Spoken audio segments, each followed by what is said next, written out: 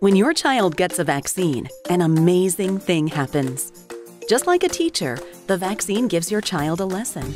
The immune system gets to work right away, learning what to do if your child is exposed to harmful germs. All of us are exposed to germs every day.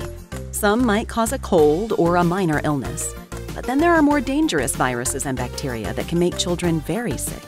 Diseases like measles, diphtheria, and polio used to sicken and kill thousands of children. That's why it's important to get vaccinated, so your immune system will know what to do. Here's how that works.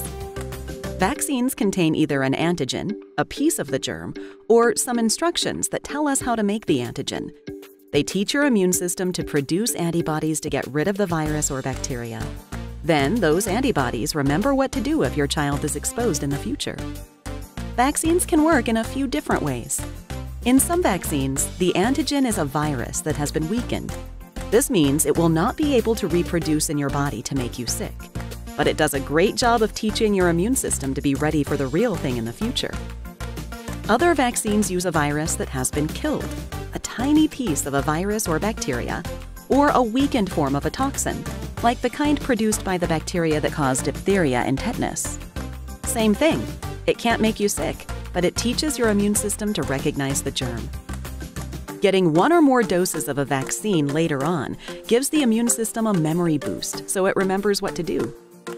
The recipe for most vaccines is pretty simple. Besides the antigen, some vaccines contain aluminum salts, which help make the antigen work better, so children can get a lower dose. The amount of aluminum in vaccines is small, much less than your child gets from everyday food and water. Some vaccines also include a preservative to keep germs out and tiny amounts of other ingredients, all very safe. After your child gets a vaccine, their arm may feel sore or they may get a fever. That's a sign your child's immune system is getting stronger. After the vaccine does its job, it leaves the body and is gone. A week or two later, your child's immune system is better able to protect your child.